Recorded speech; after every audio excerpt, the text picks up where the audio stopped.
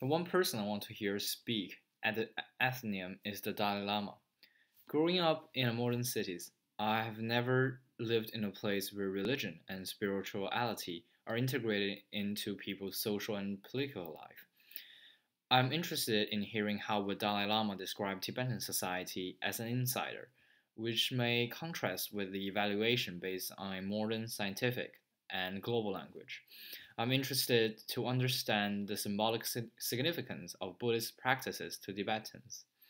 For example, their belief in karma, their unique rituals for funeral, and even the instruments they play in religious events. Even though I'm not a believer of any existing religion, I'm still curious in how spirituality guides Tibetans' behaviors and shape their view of the world. For example, how do they see other parts of China in comparison with Tibet? Do they have a sense of recognition in identity with the rest parts of China? And to what extent are they aware of the formation of today's global society? I am more than eager to listen to the leader of Tibetan Buddhism describing it from his perspective.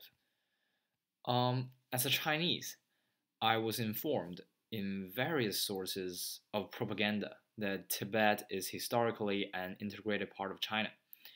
The Dalai Lama is regarded as causing schism between Tibetans and their fellow Chinese, hence considered as a political criminal.